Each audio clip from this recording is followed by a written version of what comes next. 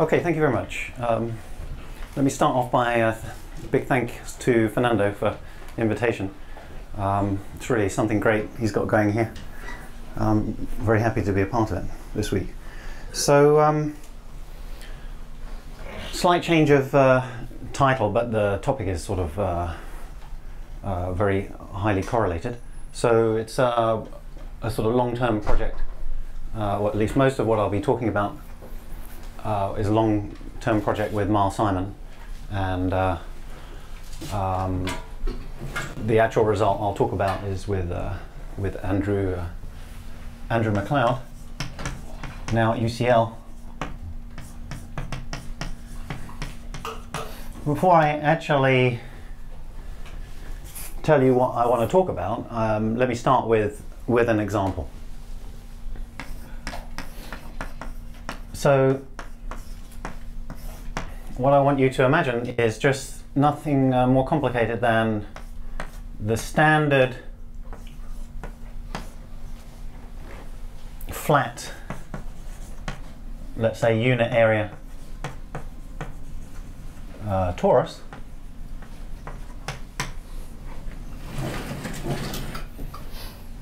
And the example says that there exists a sequence of Ricci flows, let's call them GIT, on T2. And Ricci flows on T2 are nice, live for all time. And the initial data is converging to this nice flat torus.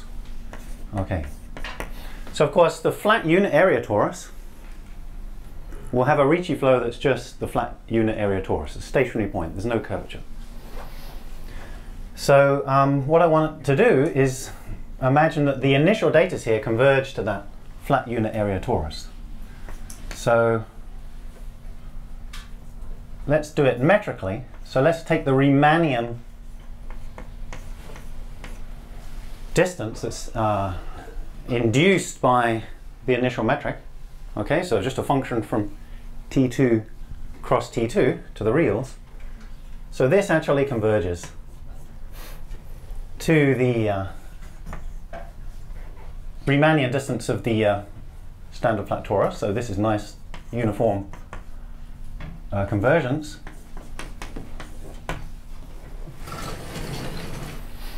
So if these flows are nice enough, then you'd hope that the flows will actually converge to this just static flat unit area torus. Now, are the flows nice? So the flows are nice in the sense that they enjoy the optimal scale invariant curvature estimate. So if you look at the Gauss curvature, GIT there, is that correct? here, yeah, sorry. Sorry, no, I want that as I goes to infinity. We'll do. Thank you. So if you look at the Gauss curvature of the GIT, then this decays in the scale invariant way, which is a C on T. And what that says then is the parabolic regularity theory kicks in. So all the derivatives of everything in sight are controlled. They decay like T to some negative power. So in particular, you can extract a subsequence. Well, let's just take this sequence. In general, a subsequence would converge smoothly. So let's say GIT converges to G of T smoothly locally on T2 cross time. So I've only got this estimate for positive time. So of course the equation passes to the limit, and this is a Ricci flow. I'm sorry, I'm assuming everyone knows what a Ricci flow is. I think that's probably a fair assumption looking around the room. So these flows do converge. So they should converge to the Ricci flow of G0, but they don't. So they converge to a static Ricci flow, but 2 times G0. So the point is that you can have convergence of your initial data in the sense that actually crops up in applications, so metric convergence, and yet you have a complete loss of initial condition in the limit Ricci flow, right?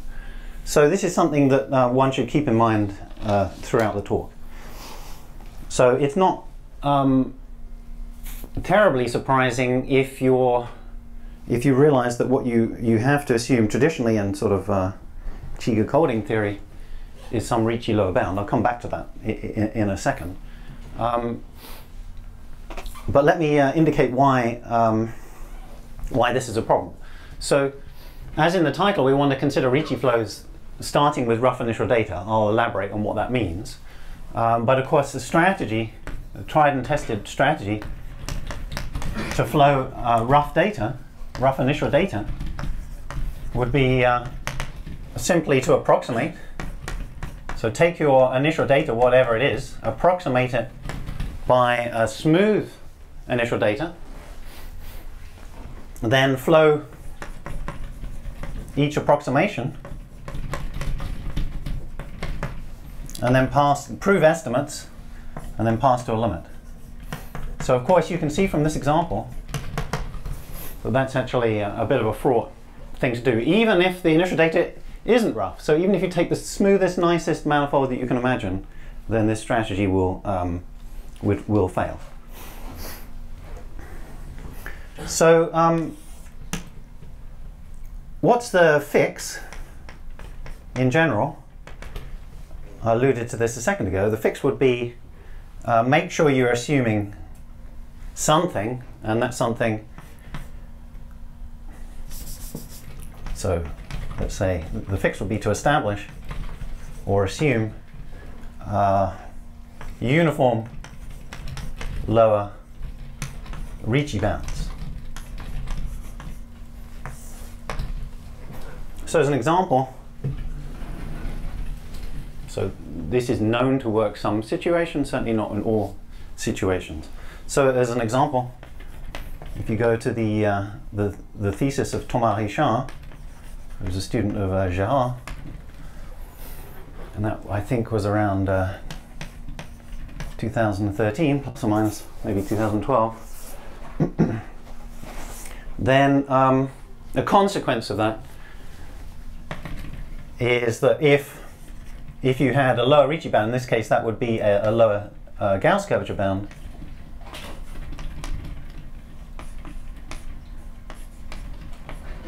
that's independent of I, then the limit Ricci flow that you would get in this under these conditions would not be anything other than the one you'd expect. So this theory now extends a lot to the non-compact case, for instance. That theory has been developed over recent years. So in particular, in these examples, the Gauss curvature of the initial data has to converge to minus infinity. Okay, so maybe let me just say a few words. I think maybe I don't want to get sidetracked writing all this down, but you know, how does this proceed from a lower Ricci or lower Gauss curvature bound?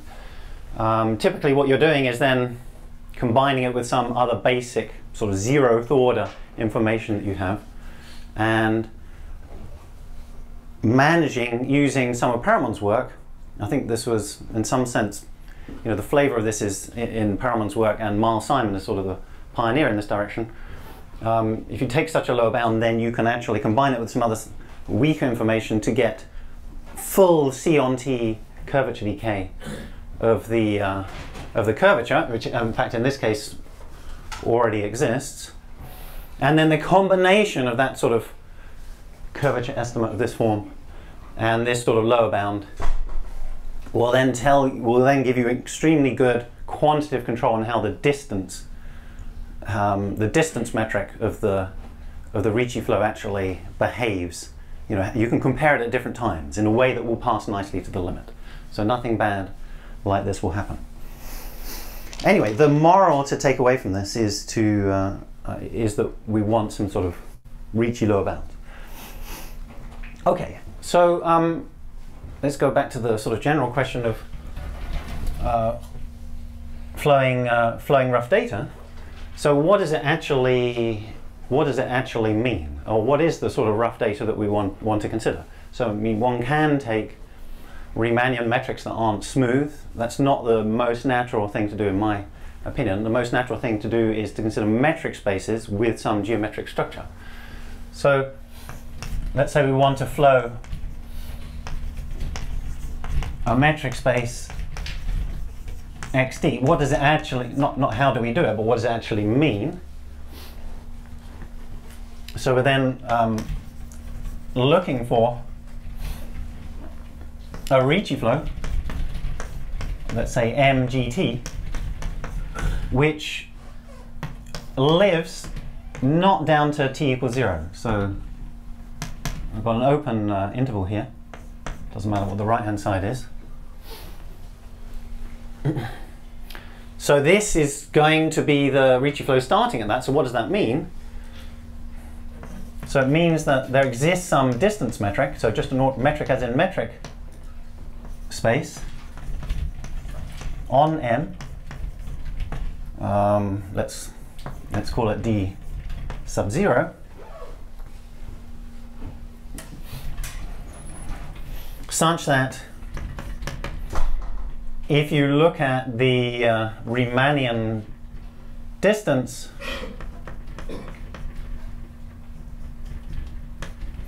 of this flow, then it should converge to this D0.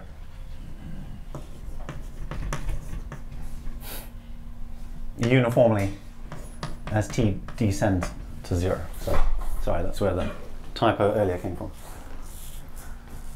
Okay, so obviously not complete yet. What's XD got to do with anything? Well, of course, we want then that XD is isometric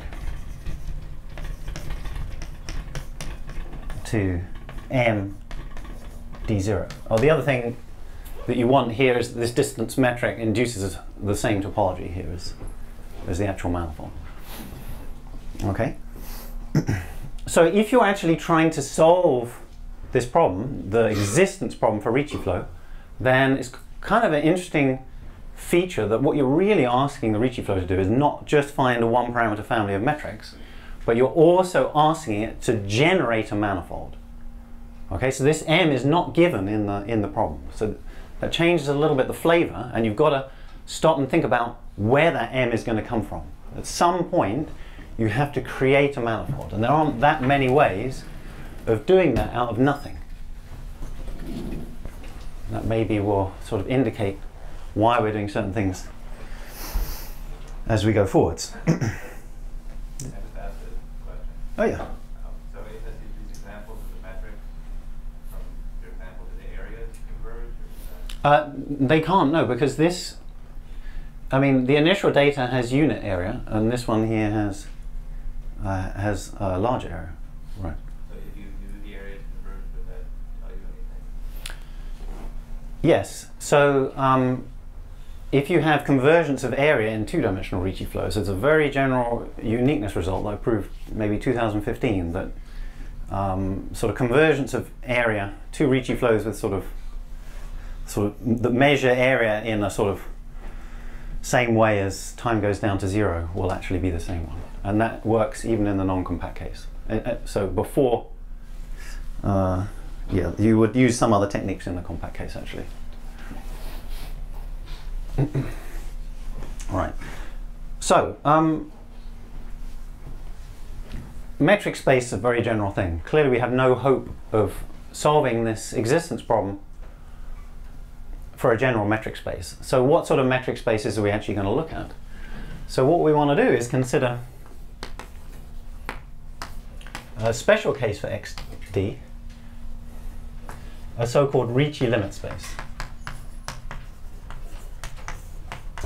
So normally I'll just write RLS.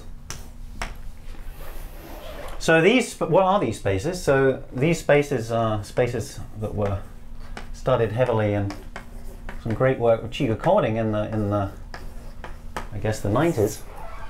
and they're basically metric spaces that can be approximated by a smooth manifold with some structure.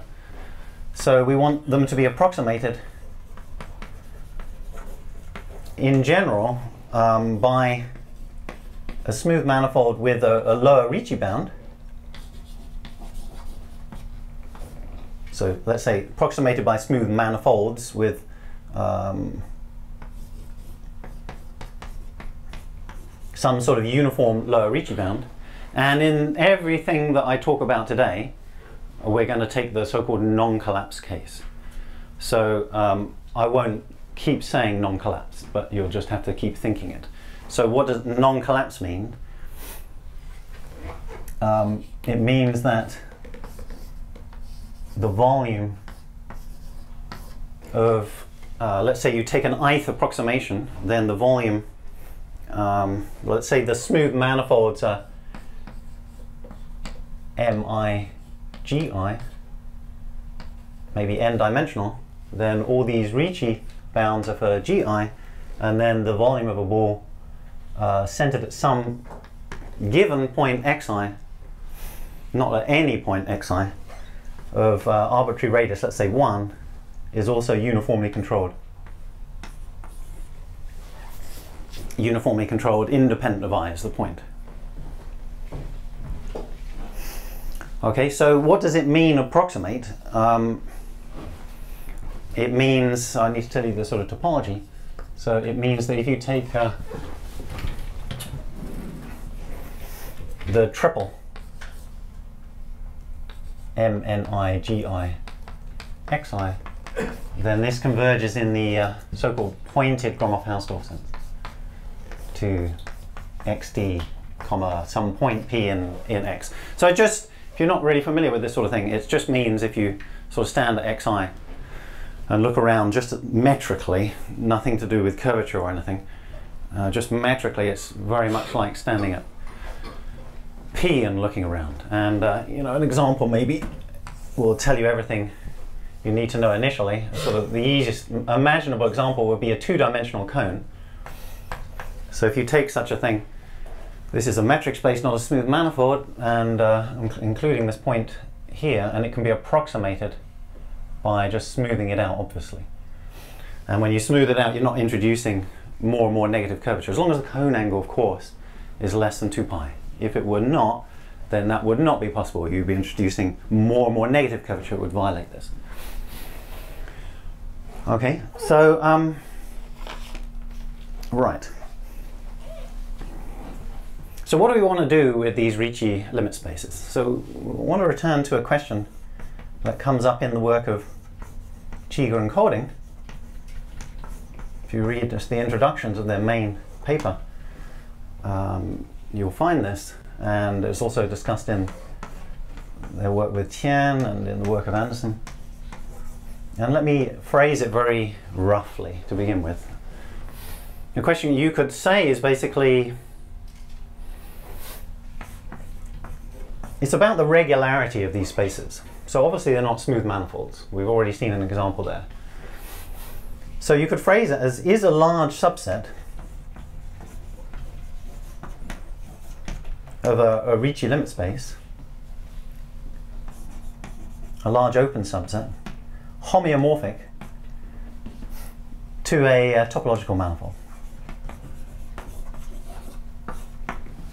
So that's pretty vague for the moment, but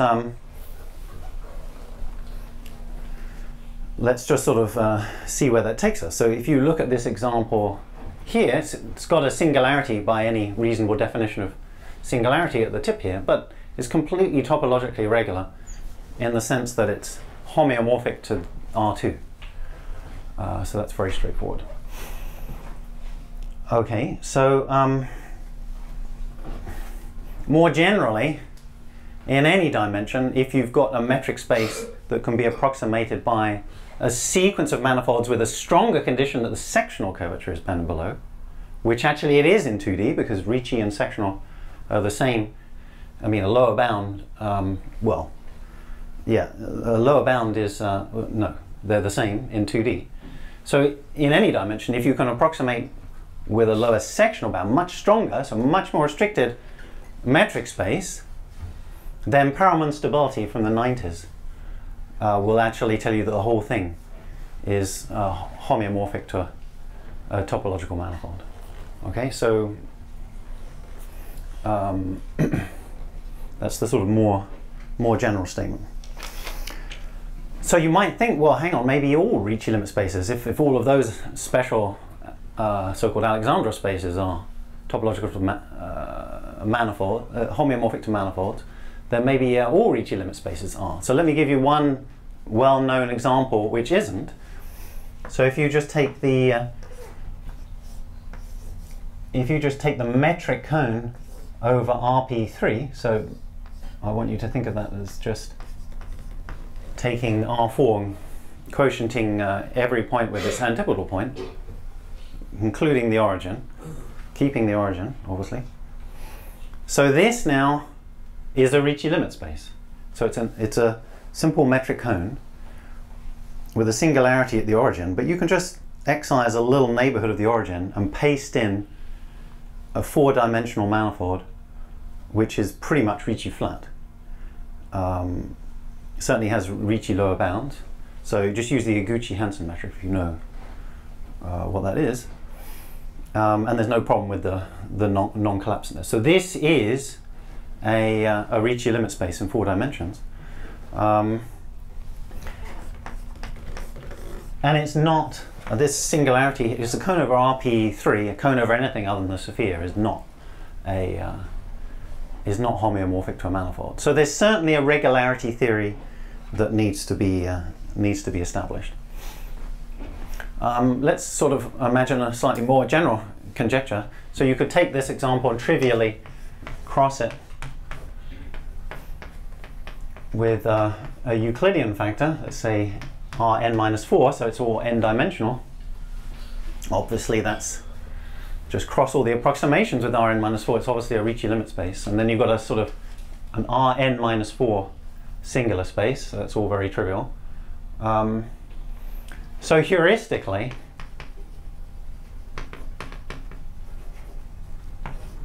then, so this is not going to be a true statement by any stretch of the imagination. So off a set of dimension less than n-4, Ricci limit space, well, let's be vague. Sort of intuitively it should be a manifold off a set of that size. Let's imagine, I don't want to get bogged down with too much technical detail in the high dimensional case, but to actually state the conjecture that I guess originally appeared in Chiga coding, the way you would do it is you take the whole Ricci limit space and then you would subtract the appropriate stratum of the singular set. So just as in Nation's talk the other day, then the singular set, which I've not really defined, but you can sort of imagine it sort of points like this, stratifies depending on whether, when you look very closely, what sort of dimension. It's all a little bit vague, what sort of Euclidean factor you split off. So if you subtract the right stratum of the singular set, which is known to be of dimension less than n-4 due to Chiga coding, then you have to take the interior of that, and then that should be a topological manifold, says the conjecture. So, which is a little bit, there's something a little bit unsatisfying with that statement as I've stated it, because what you've done is you subtract a set which you don't really know much about, and then taken an interior. So if that set is actually quite bad structure, then you're not really saying anything. But let's not get hung up on that at the moment, because what we want to look at today is just the 3-dimensional case. So that is easy to state the conjecture. So in 3D, then the conjecture of so it's This is normally attributed to Anderson. Well, the one that I said in words, the more general one, attributed to Anderson, Chiga, Kolding, and Tian. But in this restricted, so I want to say this, their conjecture in 3D would be saying that a three-dimensional Ricci limit space. So what I mean by that is you've approximated by three-dimensional manifolds. So n was 3 here, and because you have this non-collapsing, the Ricci limit space sort of inherits a sort of dimension. So a three-dimensional Ricci limit space should be everywhere homeomorphic now, because n minus 4 is now less than 0, should be homeomorphic to a topological manifold. So that's what they would have said. So let me give you the theorem then.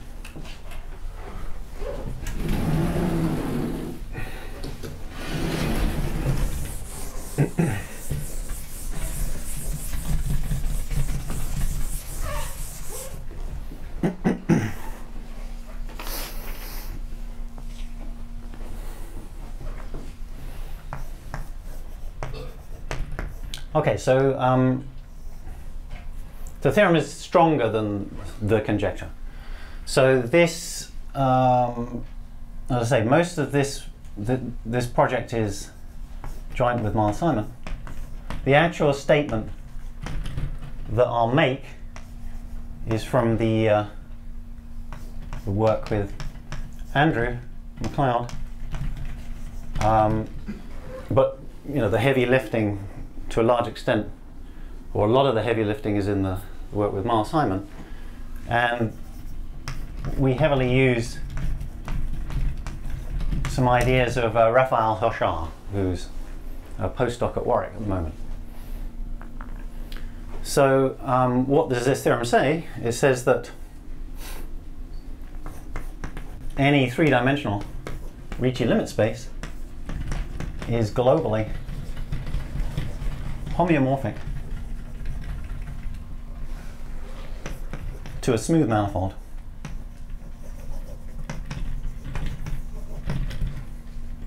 and the homeomorphism is not just a homeomorphism, it's much stronger.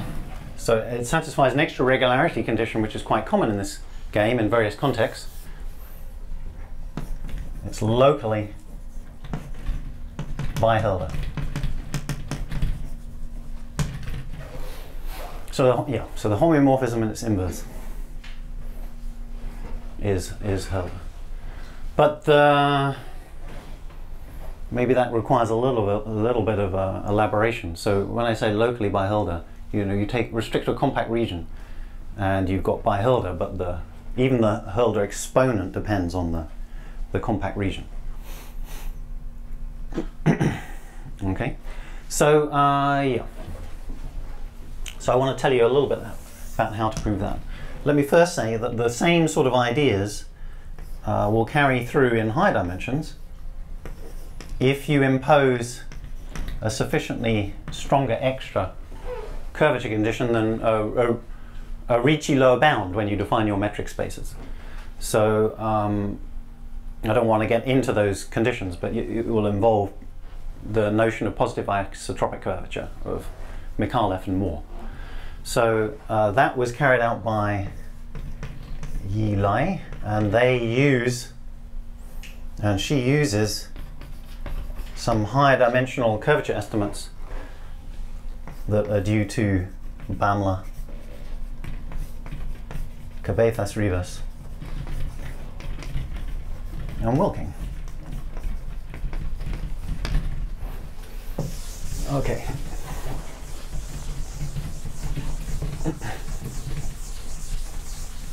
So how are we actually going to try and prove this result, which has nothing to do with Ricci flow, using Ricci flow? So the strategy is as follows. And I think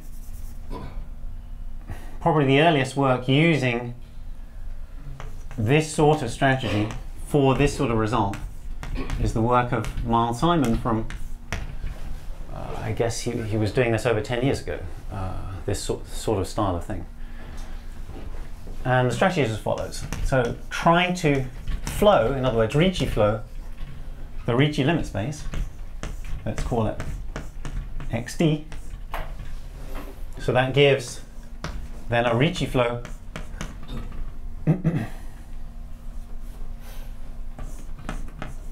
let's call it MGT, just as we had earlier on. And of course, just as in the definition that probably now erased, as time goes back to 0, then the Ricci flow will converge metrically to so the Riemannian distance will converge to D0, which is then isometric to that space. Okay, so let's try and flow it, get this Ricci flow here. So what we need to show is something about the metric space M, D0. So if you can do that, then maybe you can also try to show, so this is something that only comes from our recent work with Miles Simon.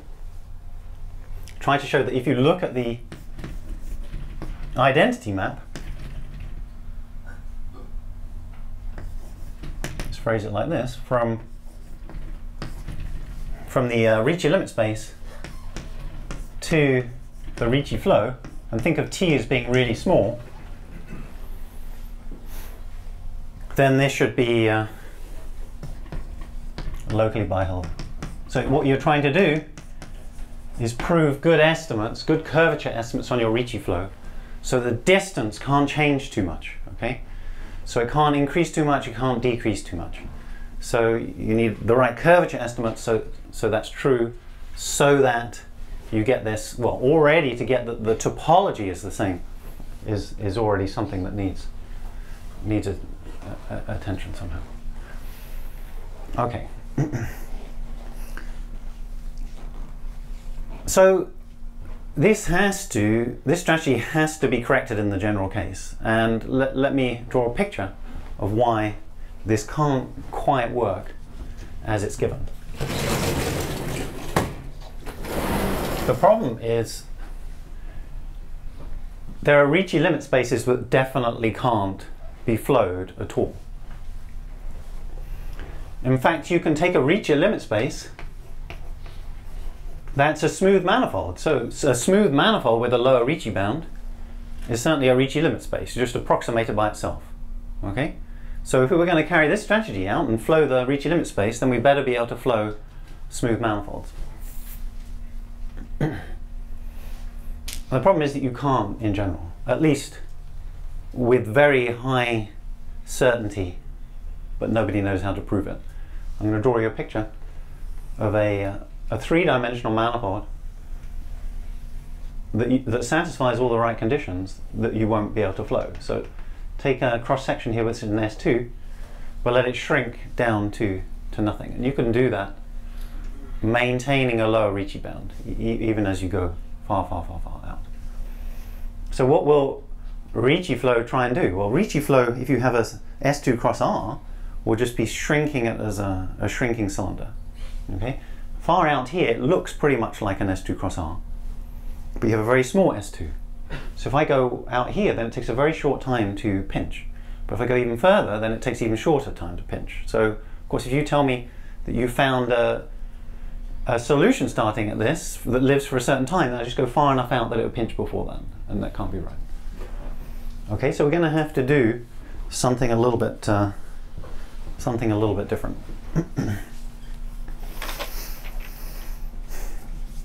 So what's the resolution? So let me state a theorem which gives you a sort of modern version of the resolution. It wasn't the sort of initial resolution. We'll see what that is in a second. And this resolution is using something we call pyramid Ricci flows.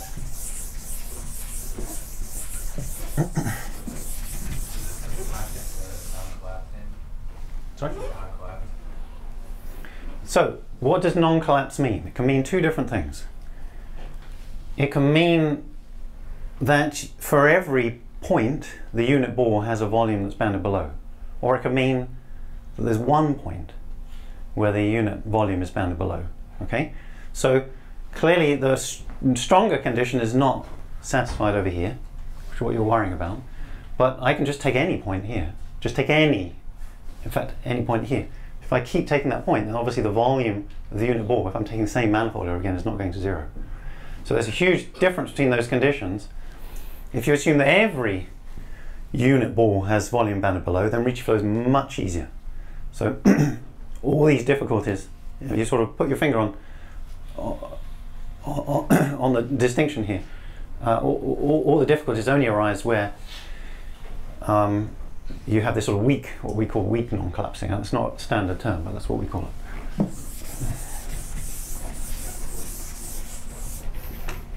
Okay, so this is a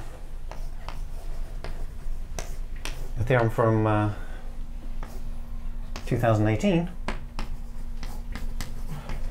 with Andrew McLeod, and a lot of the ingredients that we need are in this work with Miles Simon, and the actual picture of what we're doing is related to the work of Raphael, as I'll explain a little bit later once we know enough to be able to explain it. So let's try to give you a sort of stripped down non-technical version. So let's say given, let's add it in this, we're always assuming non-collapse, but giving a non-collapsed three-dimensional Ricci limit space,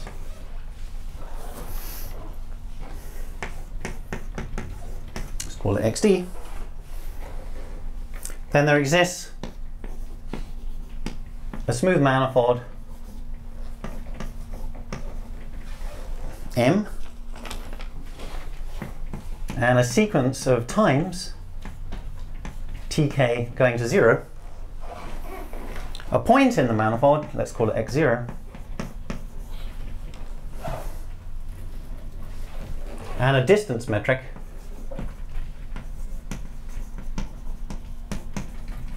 on M, and let me just say in words, that has the same, generates the same topology as M already has,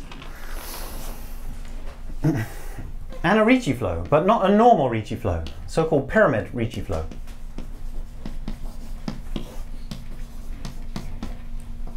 G of t. So what is that? This is a Ricci flow which is not defined on M, yeah, so it's not defined on M cross time. It's not defined on a parabolic cylinder, okay? It's going to be defined on a subset of space-time, okay? So that aspect of being defined on a subset of space-time was first considered by Raphael. But we do it in a different way, a different subset, so you can get different sort of estimates. So let me explain where we define our G of t. So this is defined on a set, let's call it D for domain, and it's going to be a union of regions in space-time. I'm going to take a ball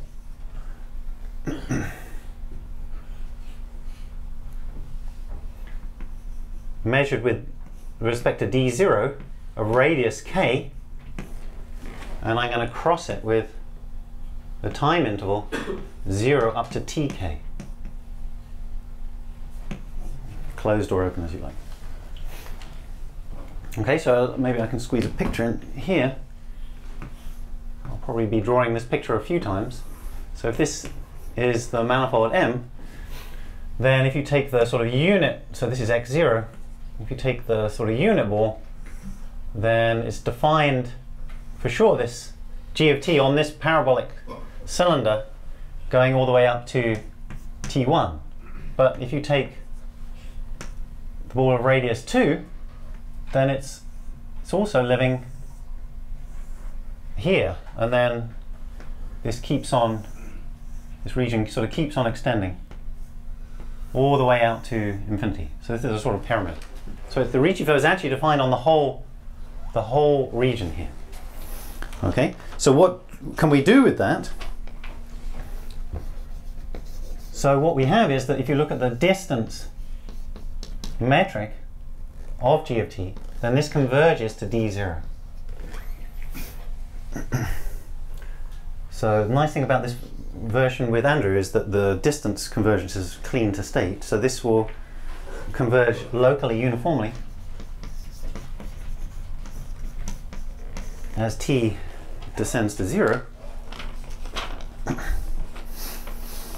So m comma d0 is an initial condition for this Ricci flow in the sense that we've discussed. And we have that m d0 is equal to, so isometric to, the Ricci limit space we called x comma d. So the flow starts with the Ricci limit space. Okay, and moreover, squeeze it in here, you have a Biot-Hilder condition. So for any omega compactly contained in M, then the identity restricted to omega from m comma d0 to m comma gt, as long as you take t small enough so this actually is actually defined, then this will be Biot-Hilder. Okay.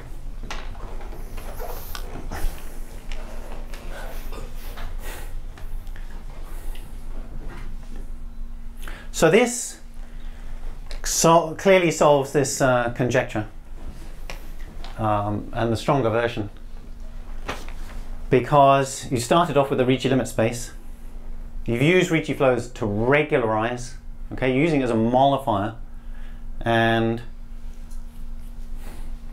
the homeomorphism is simply the identity.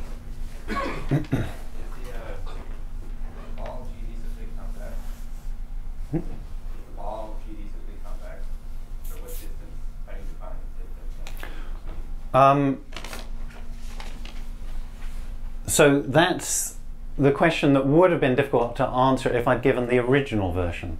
But because the domain here is increasing to everything, if you take any compact region, I mean, you can choose how you want to do it. You know, if you take a ball of a certain radius, once it's bigger than the ball of 2 or 3 times that radius, then you don't have to worry about convexity or anything. In the original case, it was quite annoying to write. You're always worrying about the sort of thing you're worrying about. Okay. Okay, so not only does it solve this, but it also, you can see how you're escaping the problem over here. So the problem over here is that you could have singularities developing pinching at infinity. But here you're just saying, well, I'm going to stop the Ricci flow being defined before they pinch. So there's this sort of chain of sort of pinching necks here, if you like, coming out that never actually is in the domain of definition of the flow itself. Okay, so let me try and explain a little bit about the proof. So to understand the proof, we need to understand a notion of local Ricci flow. So this preceded the pyramid Ricci flow story. So local Ricci flow has, in one guise or another, a long history. So I guess Dean Yang was an early person to consider that in one context. The whole topic of Ricci flow with boundary has been studied at length. There are a lot of authors that have worked on that. Let me not try and survey that. None of these techniques will. So the theory of Dean Yang is actually very applicable, but not in the situation that we're working. And the Ricci flow with boundary theory is quite fraught. From a PDE, trying to get the PDE to mesh with the geometry is unusually hard in this situation. Then there's a theory which I started introducing in 2 dimensions a long time ago. So, I don't know, the first talks on that were around 2005 with the idea that I'm going to mention in a second. Then there's the theory using the same sort of principle of Raphael, and the theory we need is in the work with Miles Simon. So what is a local Ricci flow? A local Ricci flow is given a manifold, which needn't even be a complete manifold, but let's for simplicity say that it is.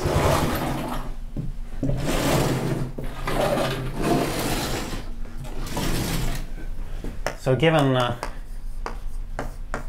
sort of mg0 and a point in M and a radius, which reasons that you'll see in a second I'll just take to be an integer. So let's say for simplicity complete. So the local Ricci flow idea is to flow simply on starting with this initial data, but restricted to the ball of radius, finite radius.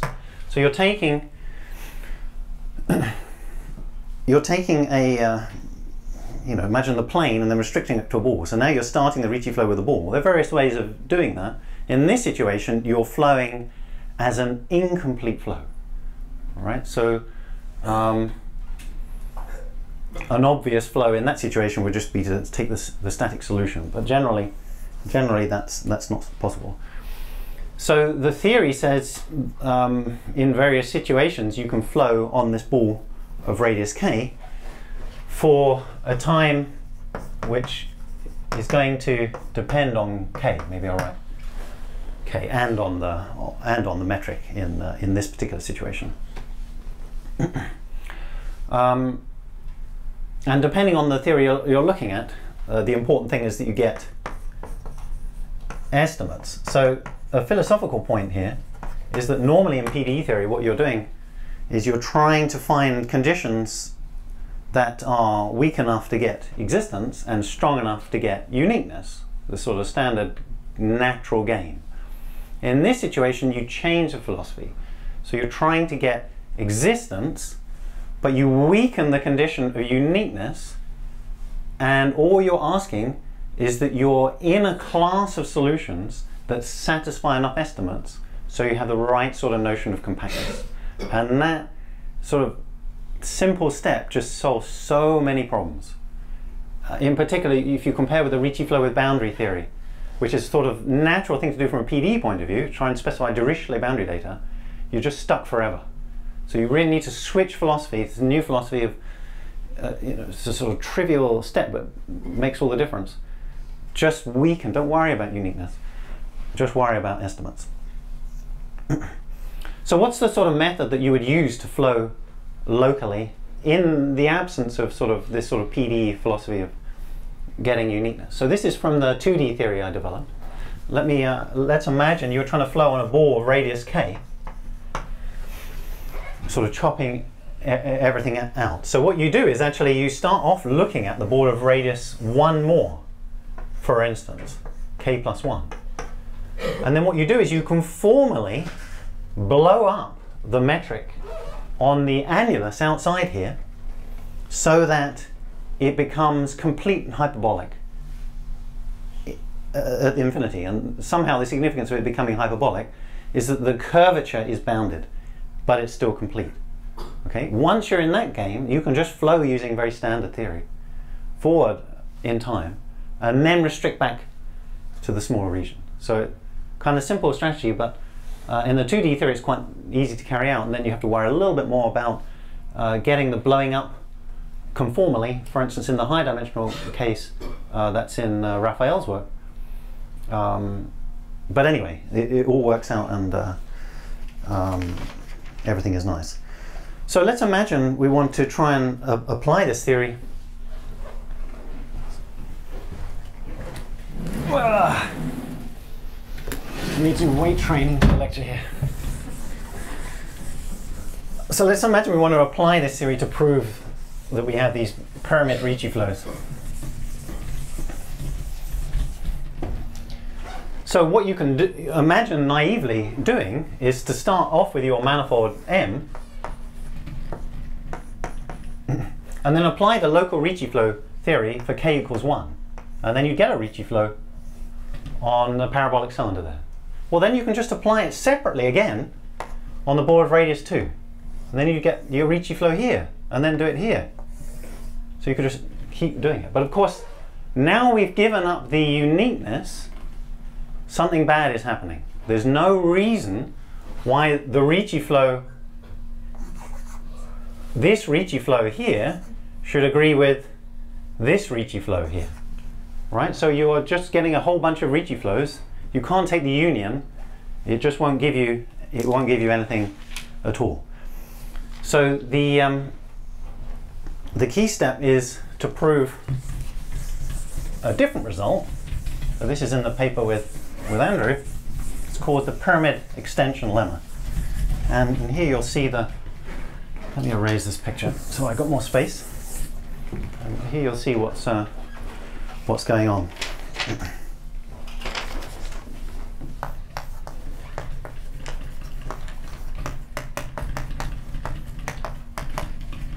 There are various extension lemmas in this game, and somehow that's often where the content is. So for this, this is with Andrew.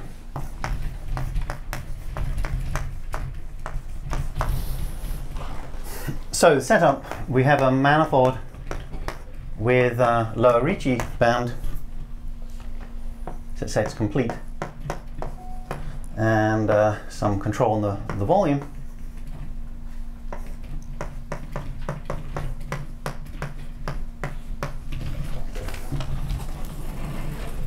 So the theorem says there exists a bunch of sequences. Let's say one of them CK, that's going to infinity typically.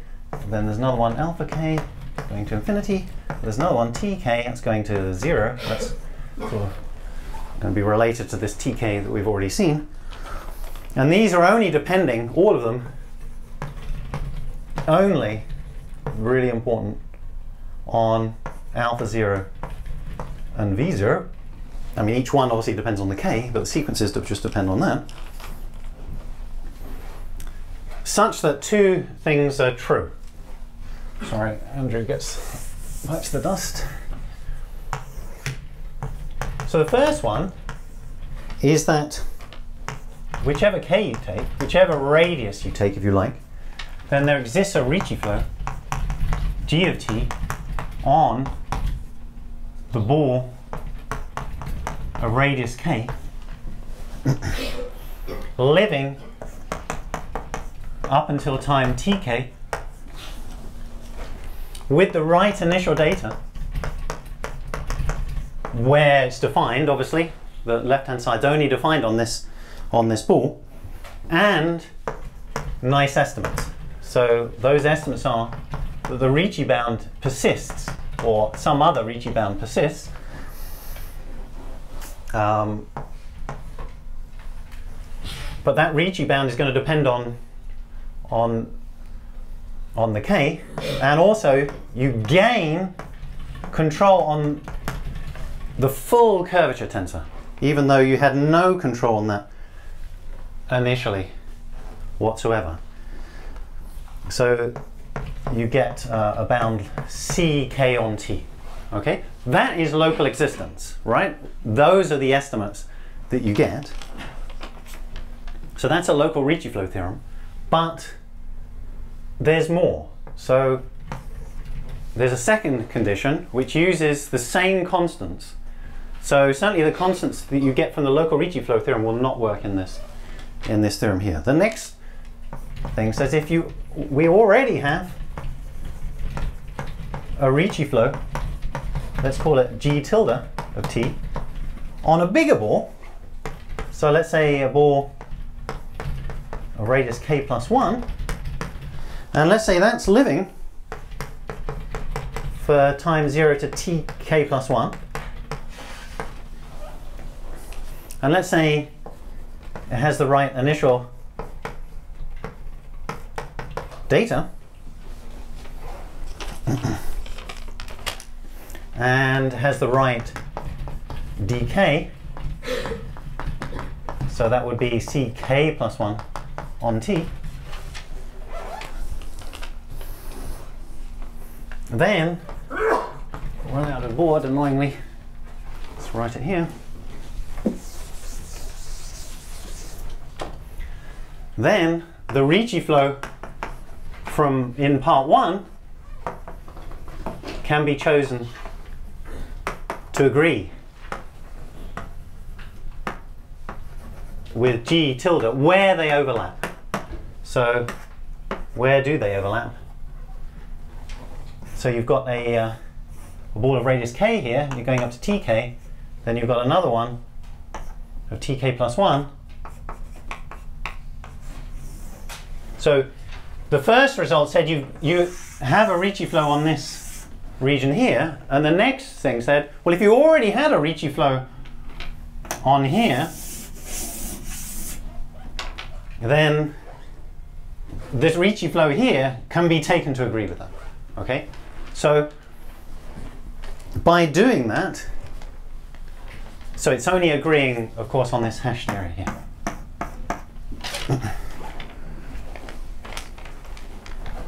Check a more accurate clock. Okay. So there's something very different about this result to the local Ricci flow result, because the tk that's appearing here is coupled with the tk. It is, this tk plus 1 is the tk of k plus 1, if you see what I mean. So that requires a lot of care in choosing your constants. That can be a little bit confusing. The rough strategy of how you do this, very, very roughly, is, if you have this sort of Ricci flow, this initial Ricci flow here, you work hard to get estimates sort of moving in a little bit, so that after a certain amount of time you have enough lower Ricci control that you can actually restart the flow with another local existence theorem from here or upwards. I mean, that is a little bit vague, but instead of getting bogged down in the details of the proof, let's just finish off by seeing how this actually proves the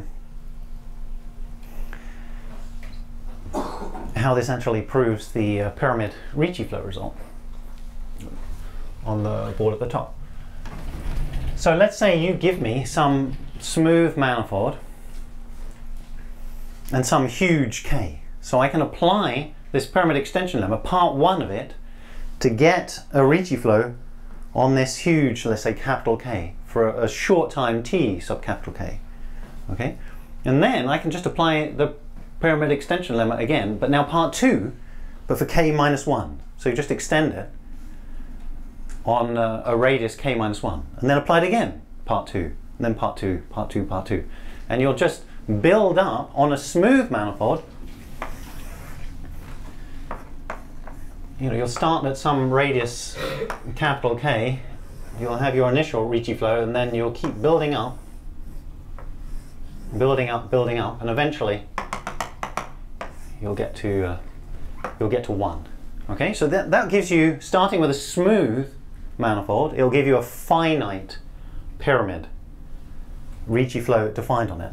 Now what's absolutely crucial here is that the shape, and this diverges from earlier work, for instance Raphael's work, the shape of this space, this subset of space-time, is independent of everything apart from the alpha 0 and b 0, the basic geometric information. So what you're going to do to prove this pyramid Ricci flow theorem is you take the sequence of approximating manifolds that defines this Ricci limit space.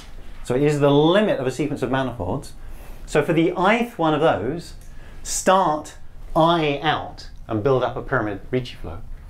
Then you take the next I, so you're starting one further out, building up a pyramid Ricci flow. But as you start further and further out, the shape on any compact region is the same. So that allows you to prove a compactness result, which will allow you to pass the limit of these sort of finite pyramid Ricci flows.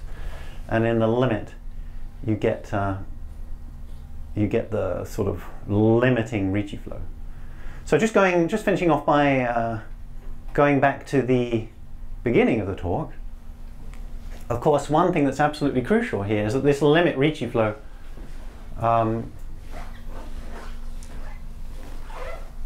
achieves its initial data, and we saw right at the beginning that that really can be a problem. So one of the key things is proving that the flows you get have these lower Ricci bounds. So this is a technology that I introduced with Miles, so-called double bootstrap technique, that's been around. We actually worked it out in the Oberwolfach PD meeting, one of yours, maybe 5 years ago or something, almost 6 years ago. And that's sort of the engine that makes you not have to worry about that example that I wrote at the beginning. Okay, I'll stop there.